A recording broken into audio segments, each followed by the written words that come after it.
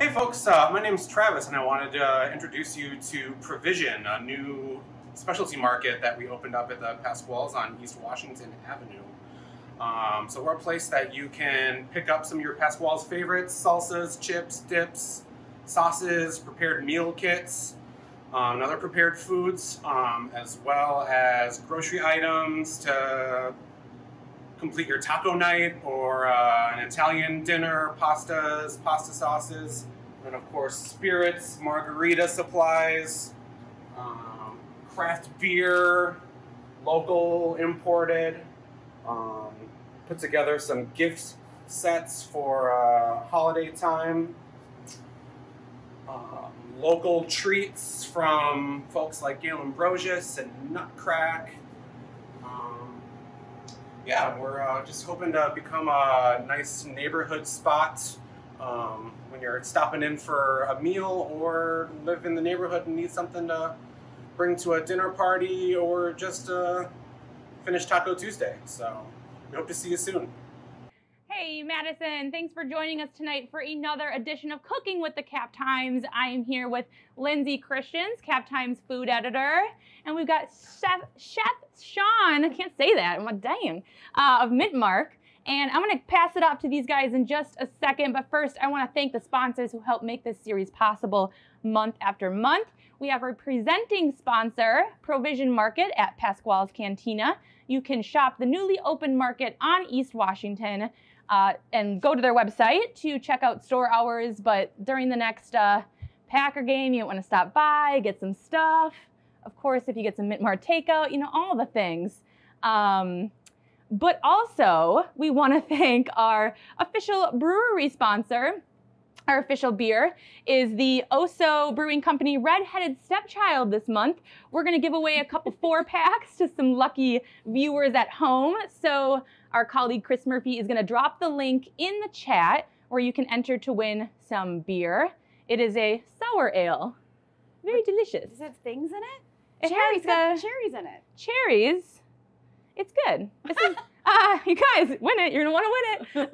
And then tonight we are also at Kessenix, the official kitchen sponsor of Cooking with the Cap Times. You can shop like a chef here at Kessenix. It's always open to the public, so stop by.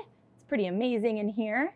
And also, we want to make sure that you guys know about Cap Times members, because we want to thank them especially. They support the work that we do at the Cap Times, our journalists, our reporters in the newsroom, but also they help support series like this, Cooking with the Cap Times. So if you love what you see here tonight and want to support this series yourself, you can go to membership.captimes.com and give any amount to become a Cap Times member and support this series. Without further ado, I'm going to step aside. If you have questions tonight, feel free to comment those in the chat and I'll read them out loud. But I'm going to pass it off to Chef and Lindsay. Thank you. Sorry for the weird, popping into the camera thing earlier. I was like, she's introducing me and no one can see me. And I don't know. I live the anxiety move. That's great. Well, I'm not Lindsay, so I was close. Welcome. Hi, I just want to tell everybody at home, I know it's triggering for me right now to see people unmasked. We both tested right before the show. Big negativo. We are big negative, so we are doing great. We've got a fully masked and antigen tested crew here. I just, if I was at home, that's what I would be wanting to know. So I'm telling you, because that's where I'm at right now. Thank you for being here, as I said. It's my pleasure. Thank you for having me. So first of all, I wanted you to introduce yourself a little bit to folks. So, okay. My name is Sean Pharr. I'm the chef owner of Mint Mark in Madison and also part owner of the Muska Lounge over on Monona and Buckeye, the Muska Lounge and Sporting Club. I've been open in Madison now for about 4 years with Mint Mark. Had an incredibly great run. Super happy to be here and super happy to be in that community. Just a wonderful, wonderful space to be in, and we've just had a great ride so far. So yeah, it's great. I feel like I'm always looking up whether the shortening of Muskie is M-U-S-K-Y or I-E. We decided at one point, and I'm pretty sure. No. I'm a big fan of the M-U-S-K-I-E, but I think it might be the M-U-S-K-Y. I think you might be right. I think, yeah. The thing about the Muskie was that we would actually go and even sit outside, into November. Yeah. because Yeah. you know we were sitting inside for a long time. No, we weren't allowed to. No, and so we would just like go. We were like, this is our new neighborhood bar because we live right in that neighborhood. And we were like, well, we can't go in, so we would like look at the beautiful murals Yeah. from the outside. No, it was super tough. Chad and I opened up 3 days after the orders were given that nobody could step foot into a bar. Oh my And goodness. because we didn't serve food, we, you know, except for Boney's frozen pizzas, which are delicious, and really proud to be serving those. You know, we thought that would maybe do it, but no. So we had this 150-person bar with incredible murals and just beautiful woodwork, and you all had to sit out on a concrete slab, and everybody did, and I'm so thankful. We did. We sat out there. And then just like that, everybody was allowed back in, and it's just been awesome Yeah. since then. Yeah. Yeah. Shuffleboard leagues and ping pong tournaments and foosball leagues. Yeah, it's great. I remember there was like a blow up thing to watch sports on too. Like Yeah, we had a screen. huge TV screen for Packer games outside. Yeah, I mean, everybody was just trying to do whatever they could, and again, the community really helped out, and you know, I'm super thankful. It's, you know, all of our regulars at Mint Mark drove the 6 minutes to the Muskie and drank there, and yeah, we're super fortunate to be where we're at, and I'm thankful to have those spaces still. They still made it, and you know, yeah, it's great. Nice. I love Mint Mark. I hope you bring the Friday lunches back someday. Oh man, David, you find me some cooks, maybe we'll do it. The thing about Mint Mark going to like a different kind of takeout for a while during the pandemic was that I remember, because you know I'd sort of gotten to know the bartenders because I hang out a lot. Yeah. The corner with the cribbage table. Yeah, sorry, it's our thing. That's awesome.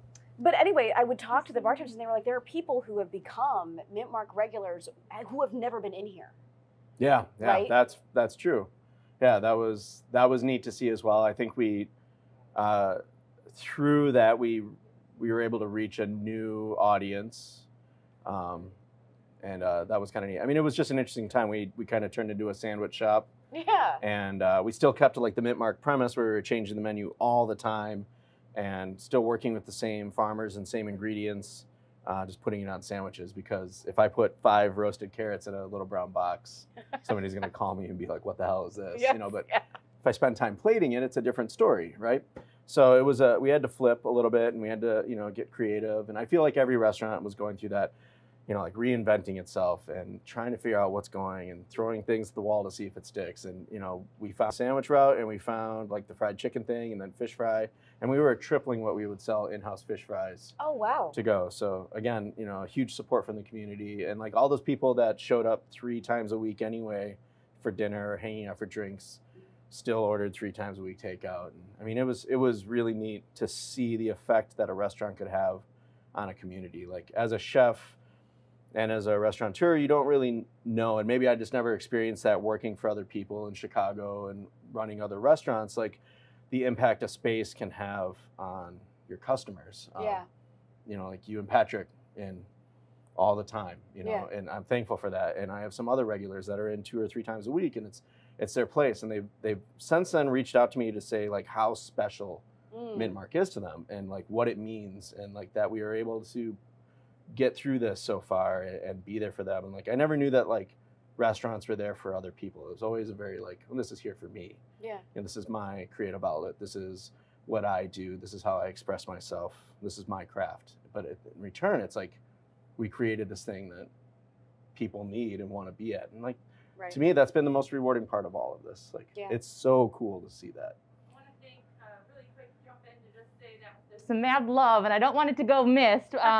Corinne Burgermeister, we love her from Destination Madison. Thanks for watching. She said, love Mint Mark and the Muskie. Judy Koss is watching and loves it as well. Liz Henry from J. Henry said, Liz. A silver lining, right? Regulars who pick up love it. And then David again said, our neighbors loved Mint Mark so much, they got married there. Oh my gosh. That's amazing. Yeah, that's awesome. That's beautiful. Okay. So sort of 2 things. One, when I feel like when Mint Mark did sort of, you know, have to close because of the pandemic, like for indoor, the first people that I thought of were like Belle and Mariah and some of the front of house people. And I think, you know, as you say, like these restaurants become these places for our community too, and they become ours. Right. The diners. Yeah, very much so. But I wanted to segue a little bit. So the first time I heard your name was before you came to Madison, and you were on a podcast with Rick Bayless. Yeah. And you did like this cooking challenge with Rick Bayless where you both had to make something in like 15 minutes. Yeah, with lamb. I think lamb was the that secret sounds ingredient. right. Yeah. Man, that was one of the coolest moments. I mean, I don't know that I'd ever listened to a podcast back then either. It was called The Feed. Steve Dolinsky and Rick Bayless. I don't think Hungry Hound. Yeah.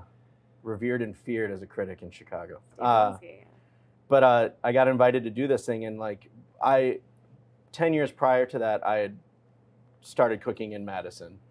And I got to tell Rick this really funny story for me. When I was at the farmer's market with one of my chefs, we were talking to a farmer who was selling tomatoes, and he was like, oh, I sell tomatoes to Rick Bayless. And as a cook, I was like, oh my God, that's incredible. Because in Madison, the only cooks back then you knew of or chefs were Rick Bayless and Charlie Trotter and Paul Kahn, in the Midwest. Snug Haven, anyway. What? Oh, yeah. So to me, I was like, oh, that's great. And I kind of cockily said to the farmer, I was like, well, tell Rick I said, hey.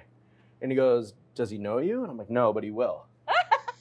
And then, so 10 years or 12 years later, I got to tell Rick that story on air, and he just thought that was the best. And to have him agree with certain things I was talking about in theories with cooking and teaching cooks, man, just that was one of the greatest moments. And you walk into Frontera Studios, and it's there's a library for cooks, and the whole canning side of things, and then the three restaurants next door to each other. It's just, it was really cool. It was great. It was a great moment. Yeah, the first time I went to, I think, Frontera Grill, Rick came out to our table. Yeah. And I was like, I am not someone who gets starstruck. Yeah. I'm fine. I'm in the media, but it was still weird, Yeah. He's so classy. Cool. There's no drama with him. He takes care of his cooks. I mean, I invited him in to the Bristol, where I was at the time. And he showed up 2 weeks later, and came in, and I got a call that Rick Bayless is here, and I was spoon spinning in the pot as I bolted out the door, and but he had nothing but great things to say, and he had some good feedback about stuff, and it just meant to me that he's this kind of a cooking god in North America and all over, and the fact that he still took time to come out and eat my food, and I don't know. He's just a great guy. I was really lucky to get to do that. But that also told me that you've done demos like this before. Oh, yeah. It's not my first time on a boat. Right. Sure. So when you were coming up with a recipe that you wanted to do for this, why did you choose this? Why this? Why now? Well, okay. So one thing, and this is kind of a big part of what Mint Mark is I am a sucker for traditional French cooking. A lot of what we do is based in traditional French technique. And then somewhat of an Italian intent. So by that I mean everything is really hard for the cooks to prep and get up to service. And then when service time happens, everything is kind of simple and perceived as it's not very alienating, and it's it's easy to understand when it comes out on the plate. There's no tricks, there's no dots. It's in the center of the plate instead of way off to the side. It's just the way I view good food. And so with this, I feel if I'm going to teach something, it should be something people can do at home. And this might be something that if you read the name, the coq au vin, it probably is perceived as being hard and a lot of ingredients, so it just gets skipped right over, and we'll just go right to putting the cream of mushroom soup over the chicken and throw it in the oven, which is delicious. But so I wanted to kind of demystify the difficulty of this dish. It's really quite simple. You just need 12 more hours than you normally would. But I mean, you can do it right before you go to bed. That's true. Yeah. So yeah, that's kind of why I picked that. And we did have Liz did ask or say she's having trouble finding whole chickens as of late. Will you share your purveyor? Sure. Well, there's a couple spots that I go for whole chickens. If I just need to get one, I will go to my friend Pippin Jenny's at Meat People, located in Madison's hottest strip mall, right next to the Muscle Lounge and Sporting Club. And also my buddy Dave Gathie over at Conscious Carnivore. Both of them purveyors of fine, locally raised chickens. The nice thing about this one, I mean, I did use a whole chicken for this dish, and the traditional dish is using a whole, like, older chicken, like a stewing hen. Right, yeah. Because you would have to braise the breast as well, which can toughen up. But I choose to just do the legs and thighs. So I saved the breast and made family meal at Mint Mark. We did chicken Alfredo for family meal today. Nice. And I dangerously ate like a pound of cream and cheese before I came here. And then, you know, use the bones for the stock, which we'll use a little bit here. But if you can just get your hands on legs and thighs, that's really neat. And if I have to go grocery shopping for them, I always look for whatever the natural ones would be. You know, try and avoid like the super commodity style stuff, or like the giant legs and thighs where I don't know how that could possibly be a chicken, and I'd be terrified if I encountered it in the wild. Right. Kind of deal. So. Yeah. When I was putting this recipe together and doing the edits on it, I was like, oh, I want to give a weight, you know, for 6, you know, leg thigh pieces. And I started looking up like Cook's Illustrated, and they were talking about like it can vary so widely. Yeah. And I was like, all right, we're gonna say this and leave it alone. Yeah. But, yeah. So really, like this recipe, like if you have 4 legs and thighs, it works. If you have 2 giant legs and thighs, it works. If you have a whole chicken, it works. Like you'll see, like in the finished product, like this basically will cover a whole chicken. It could cover 1.5 normal sized chickens. So, and you can kind of feel it out. It's really forgiving. Like I gave measurements because I feel like people need to kind of have that kind of stuff to grab onto. But after you start learning this dish, it's kind of like, it's like good old school French cooking. You just kind of throw it in there and you kind of know what's going on. And right. If you don't have a half pound of bacon, all right, you know, you'll be it all right. reminds me sort of both of chicken cacciatore and also like beef burgundy, because you've got, you know, your pearl onions and the bacon and the Yeah. It's all the same, yeah, right? It's like It's all the same connected. fundamentals of cooking. Yeah. So let's get going. Let's do it. Great. Okay. So right off the bat, I had everything cut for time's sake and good to go. The first ingredient that you're going to need is your chicken legs and thighs. And after you get the coffee made and your kids' lunch is packed, you know, and you get the dog put away in the pen, you grab the bottle of wine that you maybe didn't finish throughout that day to get through getting your kids to bed. And you cover the legs and thighs with the wine, and you stick some sprigs of thyme in there, some bay leaves, and a white onion. And I actually added carrots to this dish. Traditionally, carrots add in there, but I love like braised carrots. Same. And it doesn't detract from the dish whatsoever. Patrick always wants more of them, so I will. Yeah, add it's actually my extras. favorite Yes. part of most of the dishes. So that's it. Before you go to bed, soak that chicken in a wine bath. Okay. Next night, you're coming home. You're gonna strain out the wine. You're gonna strain out the carrots and the onions. And you're gonna get rid of the onions. There's no need to keep those. Because we're gonna add pearl onions, which are the super traditional thing. Now you're gonna say to yourself, where do I get pearl onions from? I've seen them at all the grocery stores. Unfortunately, you have to peel them. This is what I was asking you when I was texting. I was like, right. Peel pearl onions. So they suck to peel. They do, but I Not told gonna people lie. just like, told people like just put on a show, you know, Yeah. like put on like Ted Lasso or like something feel good, and just like, or like if you have a child in your home, Yeah, that that's you can make peel. that's onions. small finger labor. Yeah.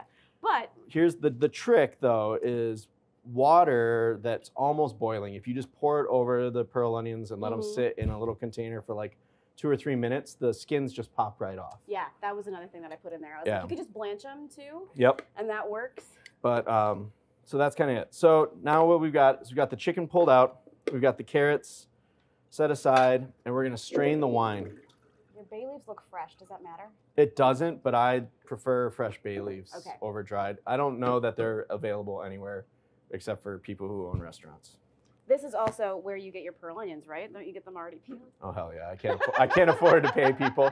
And also, like as a cook, like when I was at True in Chicago, like I peeled like 45 pearl onions every day, and it was like holy crap! Like I'm running out of time. You know, chef's screaming at me. Okay, we've got about 750 milliliters of wine left. What we're going to do is reduce it by half.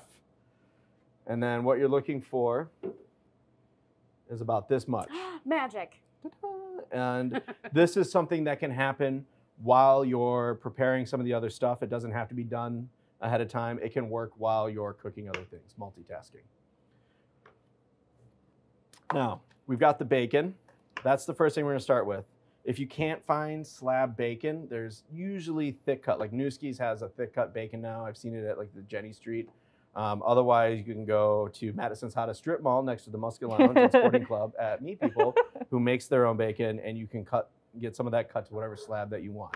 I actually called Jenny and she confirmed this. Correct. I actually called Jenny this morning to confirm some other facts as well. Yeah, I shamelessly plug my friend's spots. Yeah, so she confirmed that, and Conscious Carnivore can do it as well. They were like, yeah. oh yeah, we're about to smoke. So I try to like call before I send the recipe out to folks. So I'm like, here's where you can go. I've also used thick cut bacon in the past when in a pinch when I need It's fine. It all works out. And if you don't like bacon, like it can be omitted, although it's a pretty significant part of the dish. Okay. So bacon, when you're crisping up lardones, you always start in a cold pan. The reason for this is bacon has sugar in the cure, and if bacon hits a hot pan, it's going to stick and sear right away. If you start it out in a cold pan, the fat will start to render out a little bit slower, and thus like creating its own lubrication, and it won't stick to the bottom of the pan. So we'll get that going. I think we're rolling. Science, right? I feel like there are just things that no one ever tells you.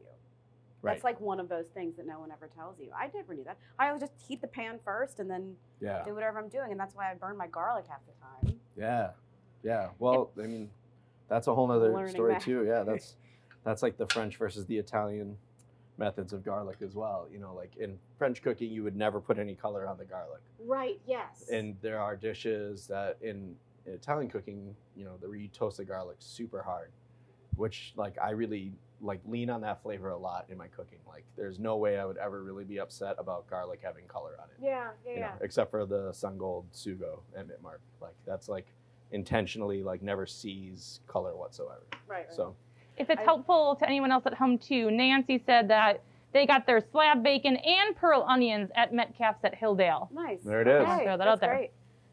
One of the recipes that I have memorized over the years is the Zuni Cafe chicken. Oh yeah, right, absolutely. with bread salad.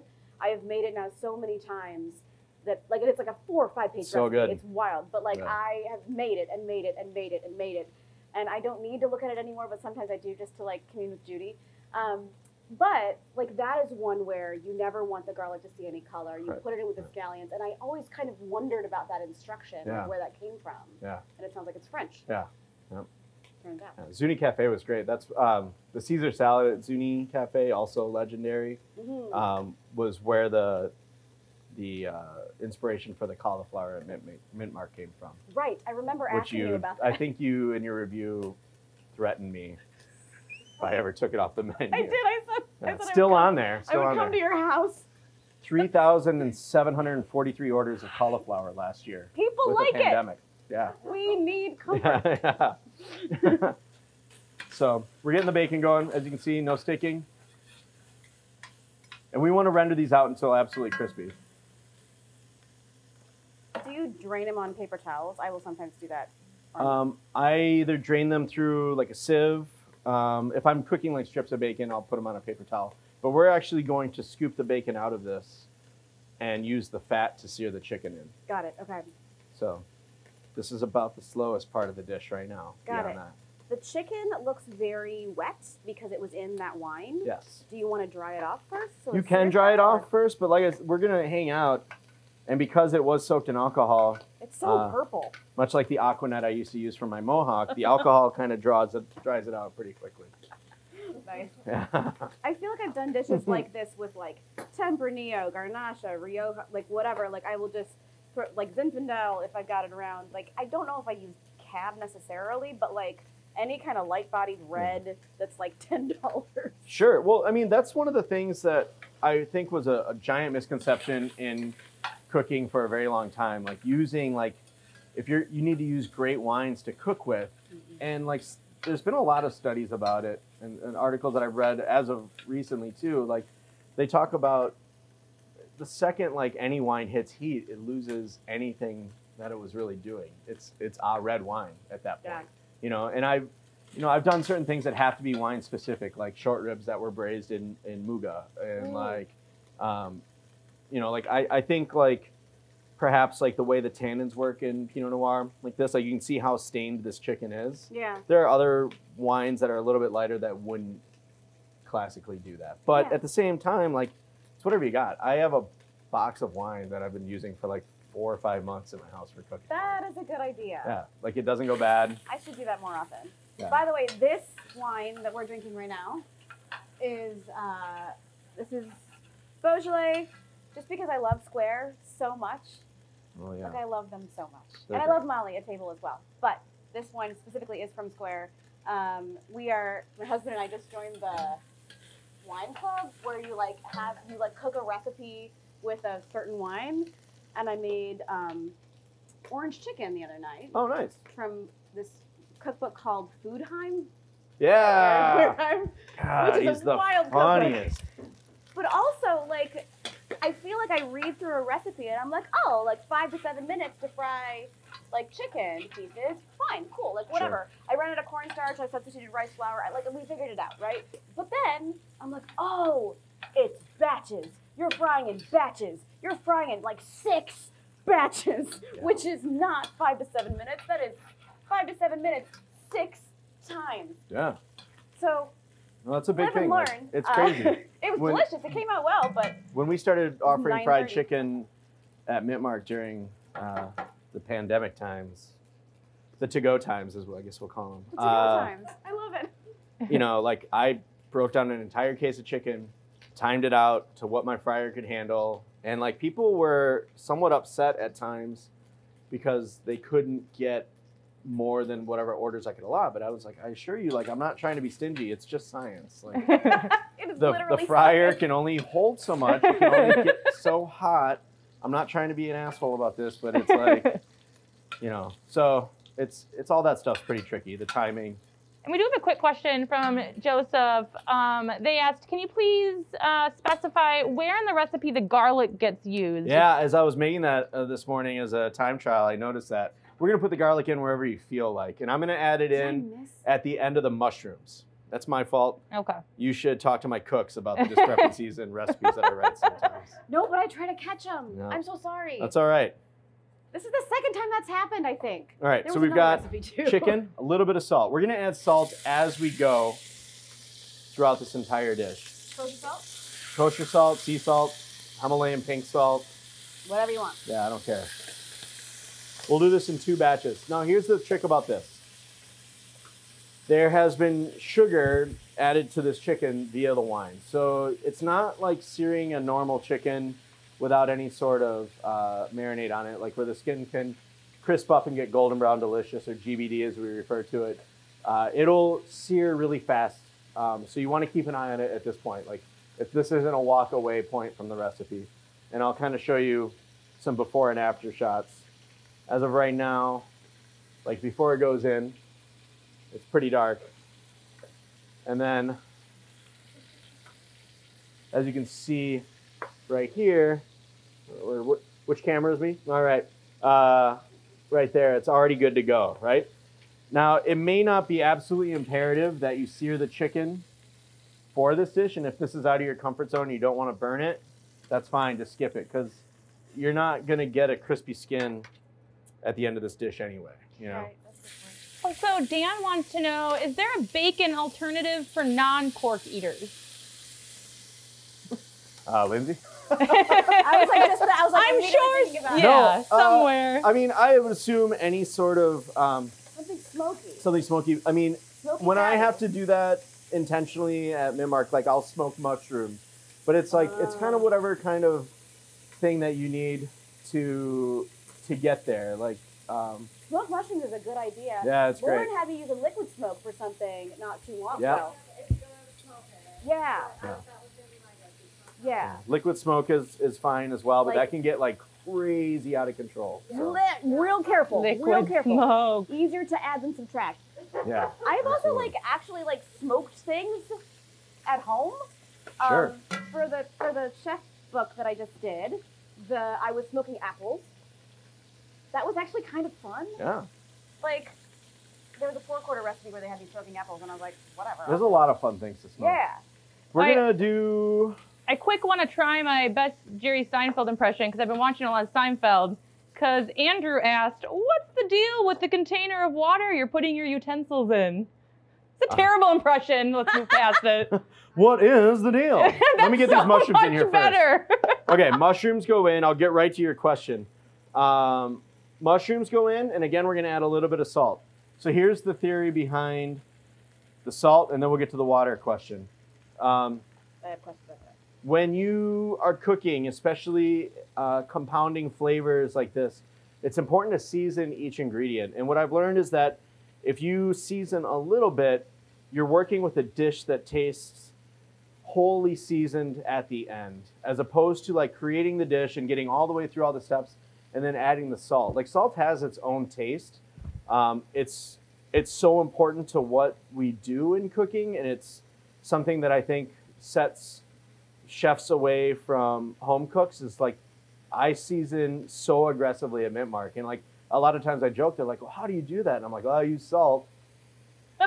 But that's kind of it. So Lauren is nodding over here. yeah, as you move through any sort of dish that has multiple stages, it's important to use just a little bit of salt to kind of season it as a whole, as opposed to like trying to like add salt to this finished product. Bane with spoons in it. So in most kitchens, cooks have their tools kept in a bane of water to kind of like pull particulates off, kind of clean the spoons. B-A-I-N Marie? Bane Marie, sure. And then it's one of those things where it keeps you from like setting the spoon on the counter with the sauce on it, Maggie. It's the same reason why people won't, like, in a restaurant, I would never set my wine glass down on the cutting board. Sure. And, like, because health code. Yeah. I do it at home. Yeah, but, like, absolutely. yeah. You know, and, you know, never hot pans on a cutting board. There's all those kinds of things. But, yeah, it's just where I always keep my tools. They're always water. You know, we keep tasting spoons available for the cooks to try the food. Question about the mushrooms. So I have also read that, like, you might sometimes want to also wait for a couple of minutes to salt mushrooms because of how much liquid they're going to release. Like, if you want your mushrooms to brown or not. Okay, so there's 2 times to salt. Right off the bat, extracts as much liquid as possible. Right. At the end, keeps moisture in. It draws moisture in. So the reason why with mushrooms, why I go right off the bat, is mushrooms are almost entirely water. Right, which is why you I don't want want them to pour out as much as possible, as fast as possible, cool, yeah. to condense and like eventually like end up kind of back in the mushroom as condensed flavor. So with mushrooms, it's important to get them right away. Got it, okay. Yep. I don't remember where I read, like, that you wanted to wait for like a couple of minutes to get them browning at first and then add the salt, but it could be just a different end result. Yep. Okay, so we're looking to get a little bit of color. This is a cast iron enamel situation here. All right, now we're gonna add the garlic real quick because I completely forgot that part. And apparently so did I. It's all right.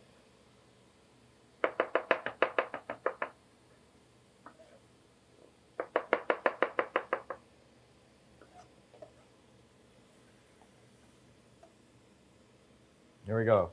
Cut something. All right. Give that a quick stir.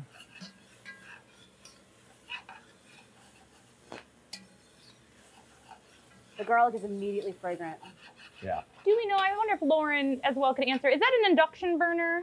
It is an induction burner. And I'm only doing this on an induction burner so I don't have my back to you on the entire time. Otherwise, I would definitely be doing this on something with an open flame.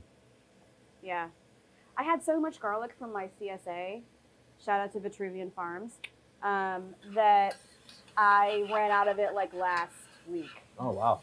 Like literally, it has lasted me so long. It's insane.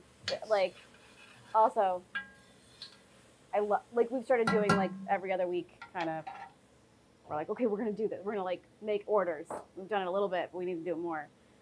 But local farms in the off season, man. Absolutely. It's always a sad day when certain farms contact me at Midmark and say, like, you know what, we're done for the season. Yeah. We'll see you next summer. You know. Yeah, I will say I realized recently I went to the farmer's market, which is now at Garber Feed Mill on Saturday mornings. And I was like running through, picking up I picked up sweet potatoes, I picked up some like delicata squash, some cool stuff. And I put it in the place I normally put it. And it was like a week or something.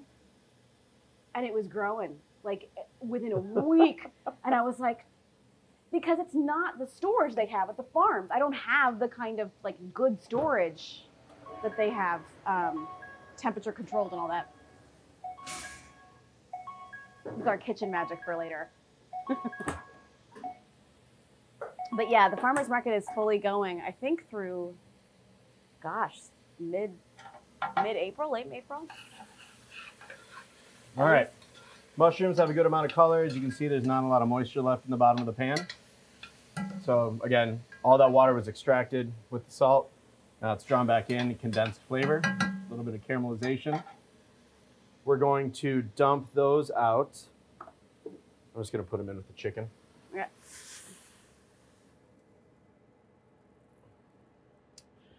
And now we get to add some butter. So all the mushrooms classically will absorb as much fat as they possibly can, unless you're like shallow frying them, but that wasn't the case for this. So they absorb a ton of fat. So now we have to reintroduce a new fat to the dish. So we're gonna use butter. It's like a Thanksgiving level of butter right over here. It's the only way I can get it. I actually, I have a hard time, thinking of anything outside of a kitchen because I've spent so many years, working dumb long shifts. And, as my children were growing and, the doctors would be like, oh, your son's, 14 pounds or, he's 36 pounds. And I was like, he is a case of butter. You know? So I kind of, anytime somebody says anything in weight, I'm like, okay, that's this big. This much butter. Yep. All right. Next, we're going to do the onions. The onions, too, we're just going to try and get a little bit of color on because they're going to get cooked all the way through in the braise. I can't tell you how many times I just skip pearl onions because they're a pain in my butt. You can get them frozen. They have them peeled and frozen. There's like a bird's eye frozen pearl onion. That would actually probably work. Yeah, I think it'd be fine. It does work. At home, once in a while, I use Trader Joe's frozen garlic tabs. They have mashed garlic. Oh, wow. In these little ice cube trays. Huh. And it's you just pop one out right towards the end, and it's and it works? Yeah, it's awesome. That's cool. Yeah. I did not know that. Yeah, it's pretty funny. Usually I'm ending up peeling pearl onions when Patrick, I send Patrick, store with a list and he comes back with the kind I have to peel. But I honestly, when I skip them, they are so good. Yeah, they're great. So sweet. They're so lovely. And they have a different kind of texture in the dish, I think, than just a chopped up onion, which is usually what I substitute. Sure. No, I mean, we use them at Midmark in the form of a pickled pearl onion. We do the PPO, where they're pickled in cava vinegar and pink peppercorns and thyme and coriander. Is it a cocktail garnish? Nope. No, because I always use them up. I never let them use it. It could be. It could be. It could be. And you know what? My bar team is so good that they would be able to handle their own pickling program as well. You know. I mean. But they probably know if they started doing it, they'd just be doing it for the whole team, and it'd be off the cook's plate. So we're looking for, again, some GBD on these onions, little golden brown delicious. As soon as they get just to that point, I'm going to add the carrots in. The carrots, I'm not looking for a ton of color on either. Probably just about there. Oh, yeah. Great. Moving right along. Dig it up, dig it up. I had a Muppets childhood, so that it has Muppet. Yeah, Muppets.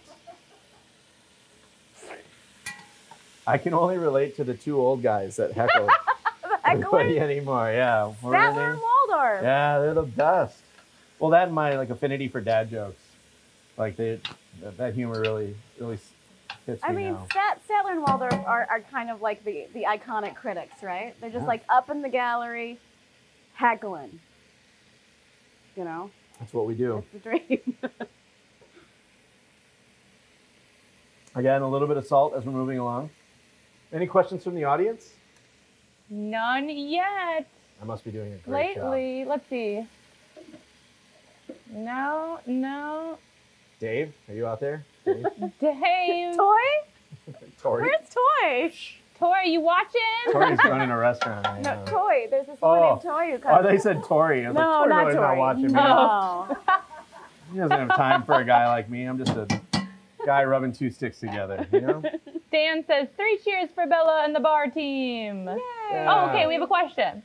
Liz Gerber asks, Sean, do you always peel your own garlic or buy it already peeled? I buy it already peeled, Liz. I think you know that. Yeah. Who is Liz Gerber? Liz is one of our great bartenders at Mint Mark and also a workout buddy of mine. Okay, Ah. cool. Thanks, Liz. My good friend Joanna always buys it already peeled, and I always like, oh, like how much time does it actually take to peel? But if you're doing a lot, It's a lot. So there's like, trust me, it's like one of those battles that I had, right? And there is a distinct difference in pre-peeled garlic and garlic that you have to peel yourself. Garlic that you have to peel yourself is far superior. It's great. What happens when you peel it and you put it in a thing? I mean, Does it lose its? well, I'm assuming the machines that they use to peel it, I'm sure it's like a shaking thing, so the garlic sometimes gets a bit bruised. But it's like, it's one of those things as a restaurant owner, I'm sure you can attest to this as well. It's like, there are times where you can pay somebody to stand around and peel garlic, Right. or you can like have them grab the garlic and continue on. Right. You know? I've got 3 questions. all I mean, right. we asked and Yeah, we let's do it. received. Okay. This is maybe I'll do a 2 in 1 here because Cheryl and Katie Dean, shout out to Katie Dean for watching, the executive editor at the Cap Times. Oh, nice. Hey, Katie D. They both are asking about the carrots. So were the carrots partially raw or cooked, or partially cooked or raw? And then also, should you peel the carrots or just scrub them well? I peeled the carrots. They went in raw.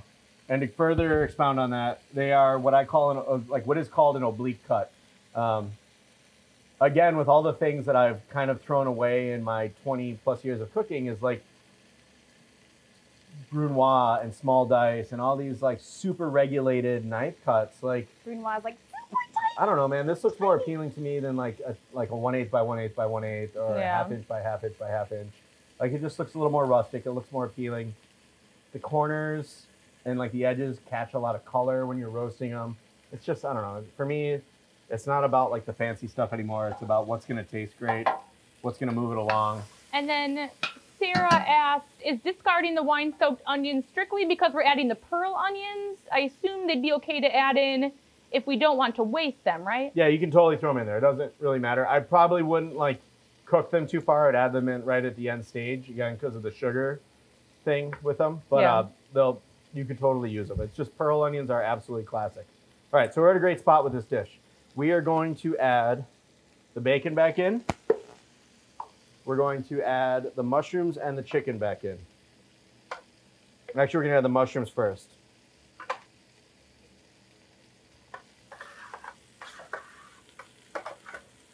Some of the herbs from the marinade can go back in now as well.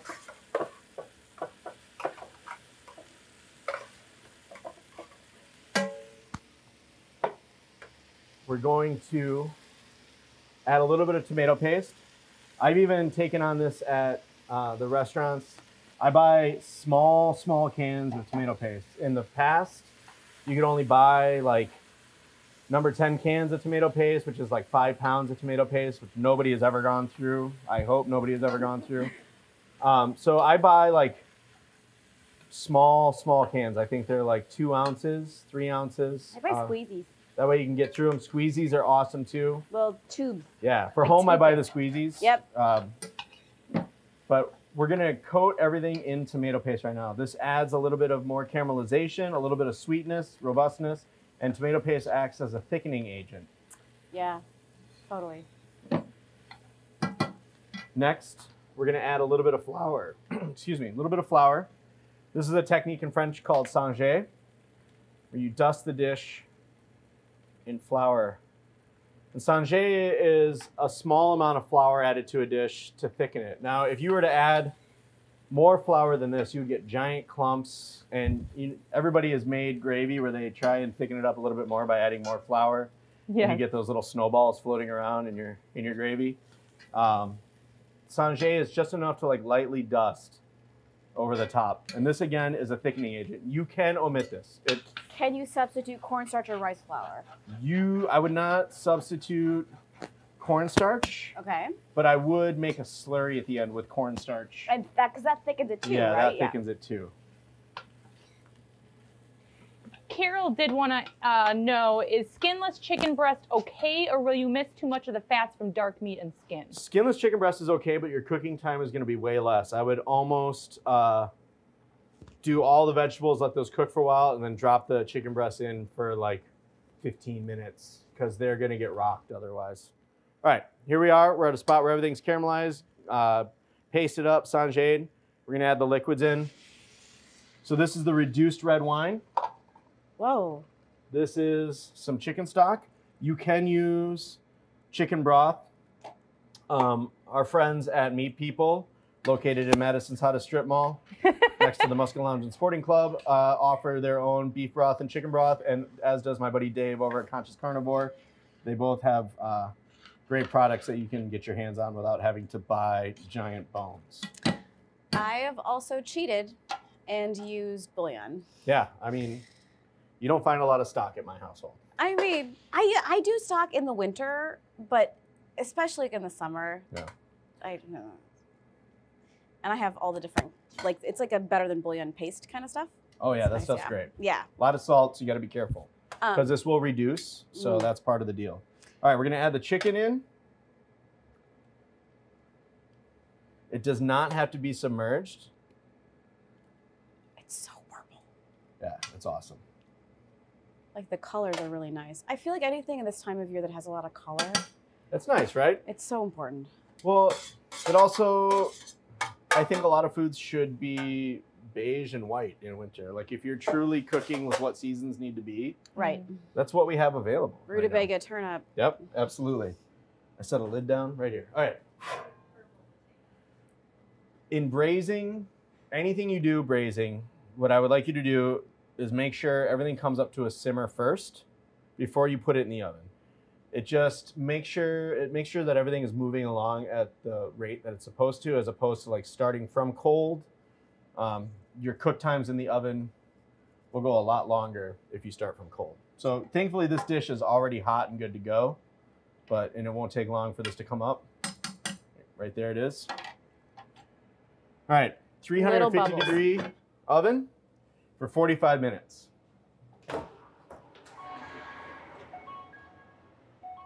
Steamy oven. Of course, everybody at home has a combi oven, of course. You know, like the... I learned relatively, embarrassingly recently that just means combination. Nice. I was like, cool. Now, through the magic of TV, we have coq au vin. So everything's thickened up. Ooh. The chicken is cooked through. You can see that it's kind of peeling from the top of the bone. That's the sign that a chicken leg and thigh is set to go, nice and tender. And it's only 45 minutes. So cook time ran 45 minutes. No, I guess we talked for a minute. It's about 30 minutes of cooking and then 45 minutes of cooking. So in the oven. So there it is. The way I like to serve this, and this is actually a super traditional way to do it as beef bourguignon, is with buttered noodles. One of my Bistro Gentil in Napa Valley, one of my favorite restaurants of all time. It's like lexicon of classic French dishes, like served it with just egg noodles covered in a little bit of butter. Otherwise, this is great on top of mashed potatoes. It's great on top of polenta. It's also great the next day. If you make it the day before and let it hang out and just reheat it, it's perfect.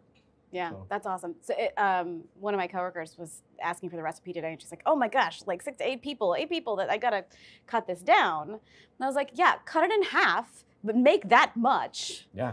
And then you'll Yeah. have some left over, and it also I feel like it freezes pretty well, honestly.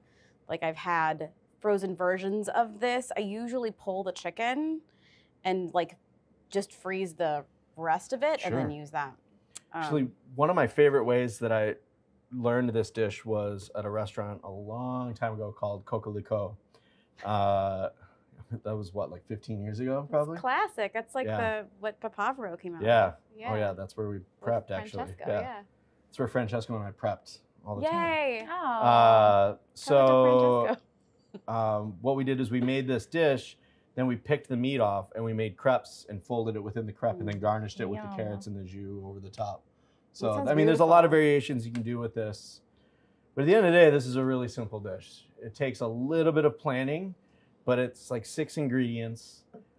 It's not that hard. It's like intermediate level cooking, and it's delicious. It's a classic for a reason. Classics don't go out of style, you know. We have a couple more things. We have a little bit of time, so I just want to get through these questions, of course, because we want to. So thankful for everybody for watching at home. And this was our 3rd most RSVP / registered event. So thank you, Chef Just Sean. number 3. Lauren's like, maybe right here. Lauren Montalbano, who is here, she's in number 2 spot. Evan, number 1, Evan. Oh, Evan's awesome. They were our first 2 He's got shows. full sleeve tattoos, that's why, right? That's probably why. Though Lauren and Evan were our first 2 Cooking with the Cap Times last year. So it's impressive, Sean, that you came in 3rd so well into the season of Cooking with Cap Times. Thanks for doing that to me. We will You send don't out know me well enough. we will to send know out the how that's gonna recipe spin to me. anybody who missed it. It's also we'll post it again in the Slack and in the Slack. Are we at work? In the Zoom. There it is again, Chris. A couple last minute questions and so many wonderful words, people saying they love the show, Lindsay and Sean. So about the time, let me find the question quick. Oh my gosh, so many tips on raising the bar. Let's see, I lost it now. There's last minute so many things in here. Recipe said to save the time, do the sprigs just go in with the veggies? Yep, they went in at the end with the veggies. They're in their whole stem, so you can pick them out. Awesome. And then I think we just had one other question from our friend, or is he Fred Swanson, who's watching. Hey, Fred. If you're pickling many of the vegetables that you're using at Mint Mark, are you doing a quick pickle of about 24 hours? Most of my pickles are something that needs to hang out for about 4 or 5 days before it really rings out, except for like pickled shallots and pickled ramps and pickled pearl onions, because it's a smaller format and that will take within 12 hours. But most of it, I mean, like the solution is always almost equal parts water and vinegar, and then a lot of it's a little bit less sugar. So almost 3 parts of that kind of stuff. And it takes about, depending on the size of the vegetable, 5 to 10 days to fully grab the acidity and the balance of what's happening in the pickling liquid. But definitely like pickled shallots, like the thin slice stuff, that's like 12 hours. You've also done a lot with terrines. Are you still doing some stuff with terrines? I am still doing a lot with terrines. I've actually had the pleasure of teaching my sous chef guy and kind of handing those off to him. He's done an absolutely incredible job, but that's something that I love to do, and I love the fact that my business partner Chad said those won't sell, and I move 13 to 15 orders of terrine a night. I love them so much. I know you guys do. Yeah, it's awesome. Yeah, I order them a lot. Yeah, no, it's certainly a passion of mine, and I hope to in the future develop that as a business in town here. But I don't know how niche that is. So. I mean, it is a bit, but I feel like that's part of what's growing is stuff that you can have that's. Yeah, I mean that's something no one will do at home. Right? Yeah. Yeah. And nobody wants to make it. Yes, exactly. And rightfully so. It takes forever. And yeah. It's so many ingredients and so much equipment, so much patience. Yeah. Yeah. We want to echo, before we wrap up, I want to echo Nancy here because they said, thank you so much. I will join every time. Sean, thank you for your generosity. Thank you, Lindsay, Nancy. you were awesome. Yay! Right. And of course, we echo that. Mark said, thank you. My kitchen smells amazing. Oh, yeah. we it had a smells cook-along. really good Nice. here. Yeah. Amazing. Yeah. Post some pictures if you cooked along. We want to see. absolutely. Liz Yeah. Henry said, yeah, baby, terrines by Sean. Now I have to make one since you challenged us. I mean. Yeah, do it. Anything else before we sign off? Oh, can I plug something? Yes. Okay, so I'm going to be doing, at the beginning of February 2nd, I'm doing a book event with Francesca Hong at Mystery to Me. And so it's going to be over Zoom, but it's going to be really cool. And we're going to be talking about, all the wonderful things that Francesca does, but also a little bit about the Madison Chef's book, which is out. So that'll be fun if you want to tune in on Zoom. It's another Zoom thing. We're doing a lot of Zoom things these days, but it should be fun. And I swear you answered this, but Chris Murphy, our colleague, is insisting that you did not. Oh. How long should we cook the dish you made? 45 minutes At 350 degrees. 5 minutes. Yes. He answered his own question. Chris, you know this already. He answered his own question there. I think only the garlic was missing. Carol said everybody should get Lindsay's new book, Madison Chefs. Oh, amazing. Let's repeat for Joseph. What was the date for the Mystery to Me event? Oh, February 2nd. I think it's a Wednesday. Does that sound right? Sounds February right, 2nd? right. Yeah. We'll share it on the Cap Time social Mystery to media. Me, yeah. You said the 15th? It's the 2nd. Oh. 2025. Before we sign, I can come over here, although I took my mask off. I just want to thank the sponsors one more time before we sign off tonight. We want to thank our presenting sponsor, Provision Market at Pasquale's Cantina. Make sure you stop by their newly opened market on East Wash. We want to thank, of course, Kessenix, where we are this evening. Come in, shop like a chef at Kessenix. And we want to thank this month's beer sponsor, Oso Brewing Company, for a delish beer. Awesome. So I'd like to thank everybody real quick at Mint Mark, my family there, all the cooks that put up with me and my going to other places and dealing with my personal life and family. And I'd like to thank my family at the Muska Lounge. I love all of you very much, and I wouldn't be able to get to even come here and do these kinds of things if it weren't for you guys. Stop. So thank you very much. Beautiful. Thank you. Thank you, Chef. Thank you, Lindsay. Thanks so much. All right, Good bye, night, you guys. Thank you. Good night.